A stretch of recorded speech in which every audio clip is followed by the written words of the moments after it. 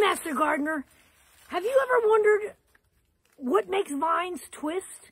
You know, you might notice they often twist to the right, or maybe you've noticed they twist to the left. What makes them twist? Is it the Coriolis effect, which is what people do when they go to the southern hemisphere and flush a toilet or wash in the sink and see which way the water swirls? Is that the effect that makes a vine turn certain directions? Well, come to find out, it has nothing to do with any of that. It has to do with the genetics of the plant. So in my hand, I have two different binding plants. So Bittersweet is the #1 vine that I see around here. And we're going to look at this big Bittersweet in the picture. You can see it twining around here. It's one that's counterclockwise. So you look at the vine and kind of just check the direction. It's going to its left. And when it's going to the left, that's the opposite of the clock. So we call that counterclockwise. And then if you look at a plant like a honeysuckle, this honeysuckle is climbing up a stem. And I know you can't see it up close very easily, but it happens to be turning to the right, which means clockwise.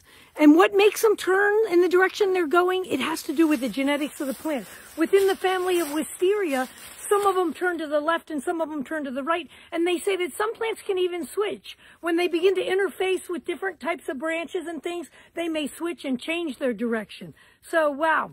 Throw away all that concept of is it in the northern hemisphere or is it in the southern. That has nothing to do with which way the vine twines. And then my other big question is, how does a vine hold on to a tree? How did it get up here? And I can remember in college the professor asking that same question. How did that vine get so high up in the tree and yet it's not attached down here on the lower trunk? Do you know the answer to that? These vines started when this tree was a juvenile. Since the tree's grown up, it's lost its side branches and it sheds them.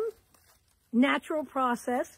And this vine was attached to those side branches when it was a young tree and short, and then it was able to hold on. And now as it's gotten older, it's caught up into the branches at the top. And that's how it's holding on to this crazy big tree. And this happens to be bittersweet vine, Oriental bittersweet, which is one of our big invasives. So there you go. The direction they turn has nothing to do with what hemisphere it's in. It just has to do with their genetics.